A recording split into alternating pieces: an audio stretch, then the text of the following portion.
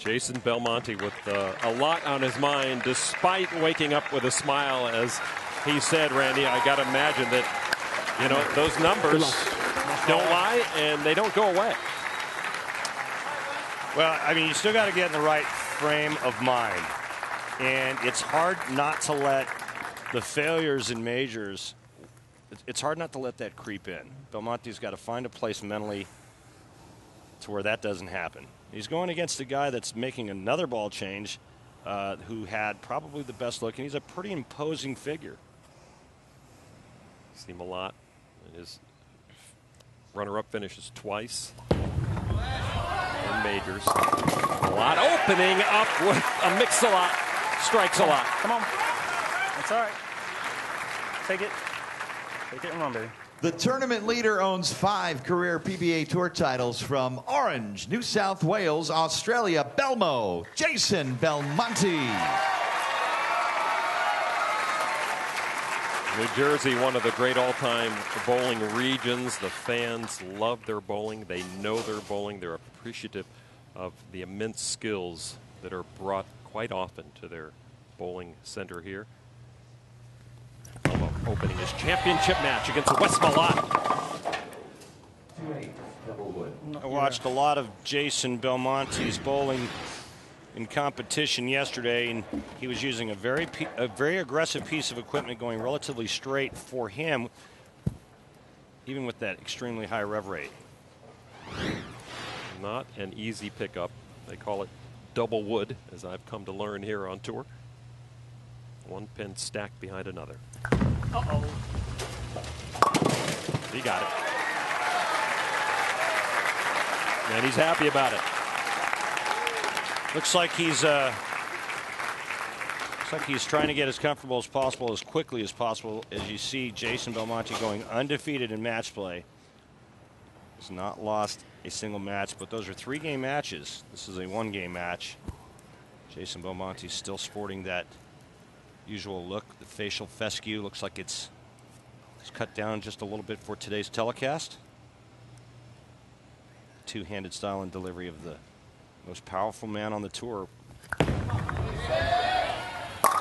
Jason solves that left lane early. You notice that he did make Malott start on that left lane, and we've talked about it the last couple of matches. The left lane is definitely suspect, and Jason Belmonte is the higher seed, so he gets choice of starting lane, and he put Malott right back on that left lane.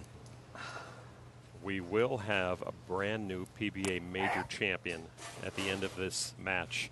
Neither of these pros have yet won a major in their career.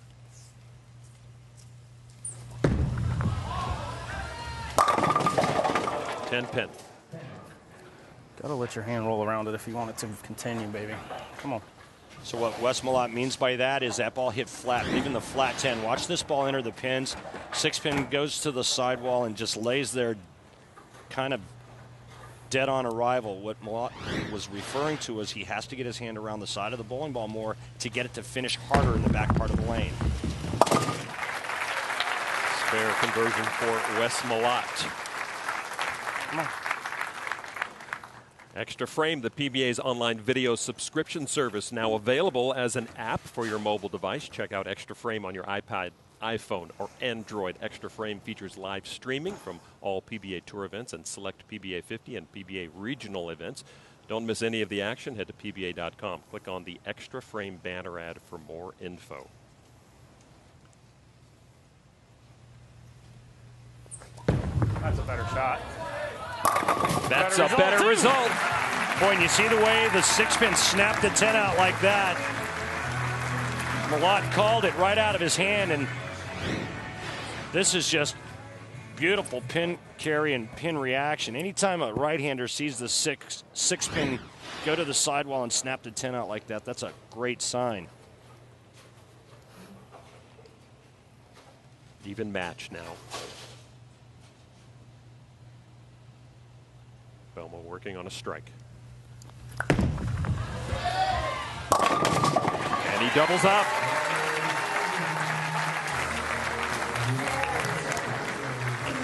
Using a loose and extremely aggressive piece of equipment And the reason for that is because of his high rev rate. He wants the bowling ball to actually read early so that when it comes off at the end of the pattern, it's going to be much smoother. He also accompanies that by throwing it at a very high rate of speed. Belmo with 9 TV finals appearances last season, 8 singles, 1 double. Fifth year on tour. The crowd, if it's not Parker Bohn III, they love to see this two-handed bowler. The one thing about watching Jason Belmonte that's extremely impressive to me is that I think he has the highest carry percentage of any player on the tour, meaning that when his bowling ball hits the pocket, it strikes more often than anybody else on the professional bowlers tour. And when you ask some of the players, they'll even tell you it's somewhere close to the 80% range. Which has made him the scoring average leader so far in the season, as Malott answers with a strike of his own.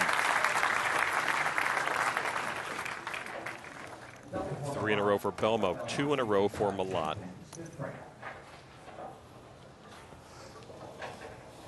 You can see a little bit better go on the right lane for Wes Malott, but that's been the case with the exception of the first match between Parker Bohn III and Mika Koivuniemi. The left lane has been the trouble lane.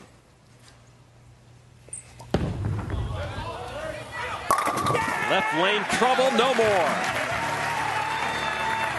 Wes has really been the only player on the right side to figure this left lane out.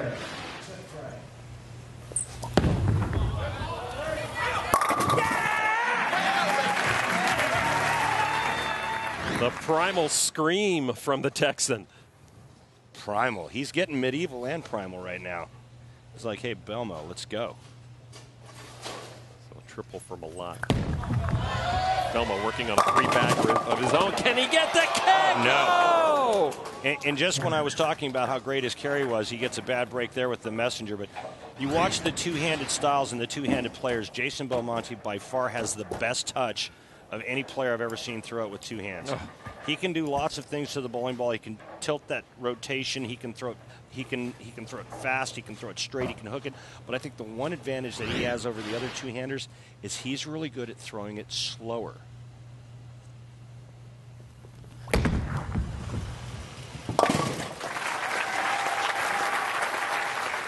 the 3-bagger ends with a 9 spare for Belmo, down by 1. He moves now to the left lane. Yeah. Ball return making a little chirping noise. He looks loose, though. I mean, that's a good sign. It's a 1-pin match. He threw a great shot there. Looks like he's figured the pair out. Now all he has to do is make shots. The key for him is slowing down, doing the right thing.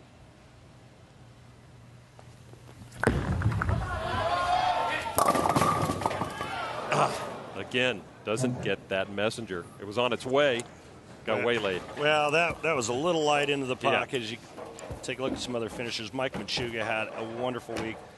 And what can you say about Walter A. Williams Jr. still getting it done?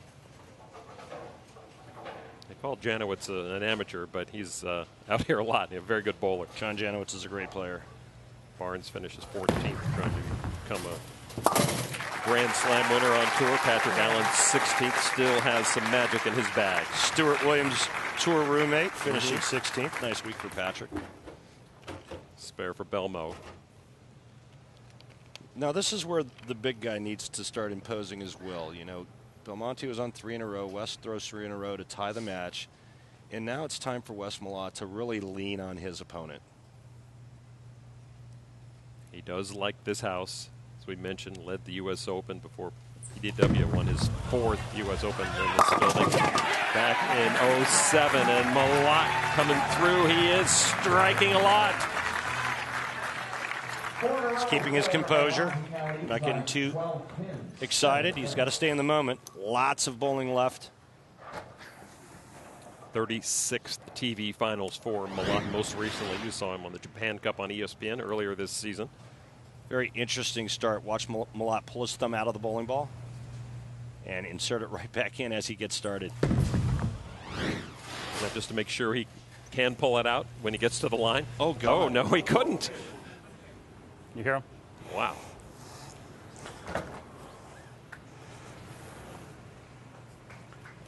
Okay. Time for a little repair.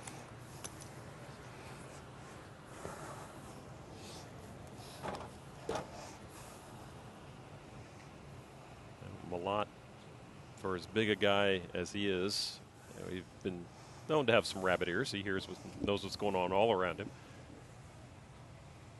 You just got done saying how that was so he could get his thumb out of the ball.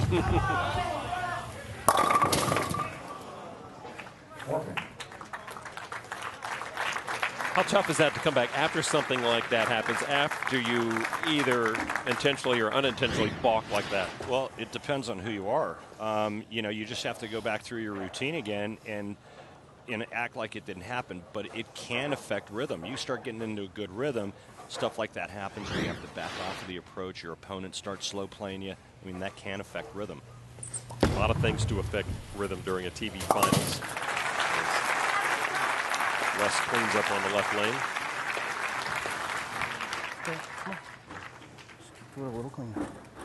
Malott up by 11 for the moment, but Belmo to bowl now the bottom of the 7th. USBC Executive Director Stu Upson will see a brand new major champion take his title home today. That tracked the entire way. And again, I'm going to say it for the last time with 3 frames to go. This match is going to come down to who can strike on the left lane. Wes Malott has to finish the 10th frame on the left lane. Belmonte gets the finish on the right lane. And I think that that's a big advantage for Jason Belmonte.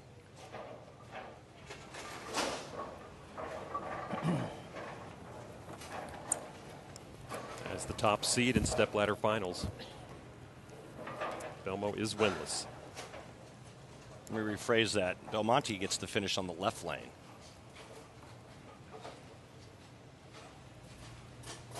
Belmo on the approach of the left lane right now.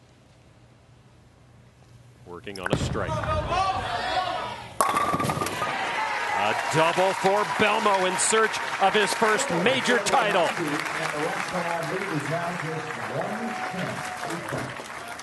It's a one-pin match. I think it's a big advantage to be able to finish on the right lane. Belmonte, for whatever reason, likes this lane. Remember the last time on that lane he went really light, but this time it's perfectly high flush to carry the double. Still think whoever finishes on the right lane has an advantage. I think it's more predictable between the 2 lanes. Malott will finish on that right lane, as you said. And here Malott on the right lane with the strike.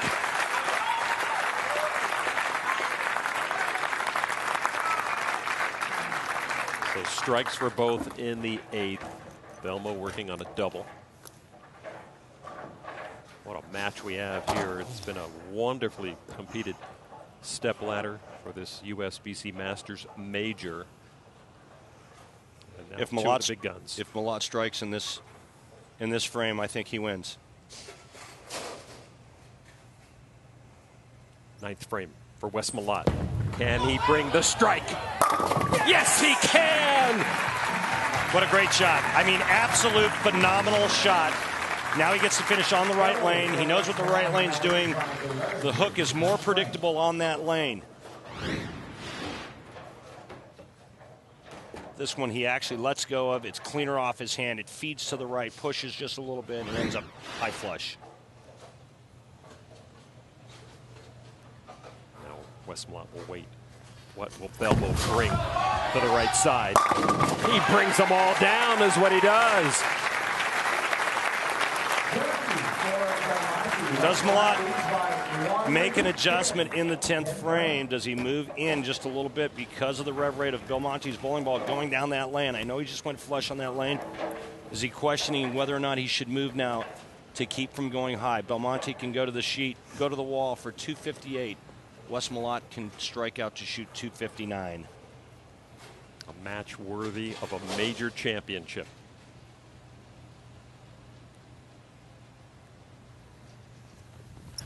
keep the heat on. Jason Belmonte. Yeah, that's perfect. And there you see that great pin carry. It's what revolutions and power will get you. That 10-pin just got knocked silly by the 6. Jason Belmonte, 2 more strikes here. He will force Wes Malott to strike out. Whatever Belmonte does in the 10th frame, Wes Malott must do to win.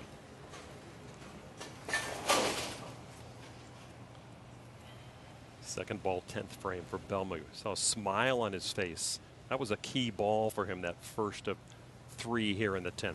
Can he strike again? Can he get the kick? Yes, he does! That is the Belmonte pin carry. This is what the two-handed style can do for you in terms of pin carry. Watch the head pin come off the sidewall and just disintegrate the 10.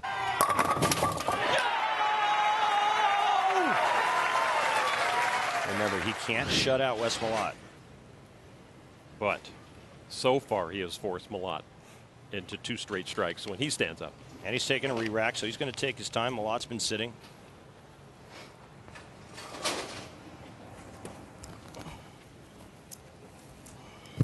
Boy, the look of determination on Jason Belmonte's face. Composure from Wes Malott, each looking for their first PBA major title. 2 strikes in a row from Belmo. Trying to force Wes Malott to go to the wall in his 10th. And he does it! Belmo does what he needed to do to give himself the best chance. Well, you can't throw it any better. I mean, he let go of that ball, and there wasn't a hair on his head that moved when he let go of it. Malott needs all 3. I mean, watch this. For the money, you can't throw it any better.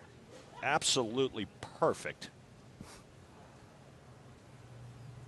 He might not win, but that could be a breakthrough moment for Jason Belmonte. Malott needs to strike out to win by a pin. Oh, it's on me. All right, well, that wasn't us. That was on Wes. Perhaps the biggest moment of Wes Malott's career. 7 PBA titles, no majors. An opportunity here. This is what you want as a professional athlete, to have a chance to let it be on your shoulders. Well, there's no better feeling than stepping up for a major championship and being able to have the opportunity to strike out to win. He needs to strike on every ball. And he gets it! Oh! The last millisecond. Remember what I said, is Wes going to move in before he throws this ball in the 10th frame? This could be the break that gets Wes Malott his first major. I said that lane's probably going to break down a little bit. Maybe Wes ought to think about moving in just a pinch. He's going to move now. That trip 4-pin is huge, and that could spell disaster for Jason Belmonte. Now, he did say a burst of emotion sometimes gets his nerves on edge. He has to bottle that now and create the exact same moment here. Malott has to strike out. That will not do it. Wes Malott comes up short. Jason Belmonte finally earns his first PBA major.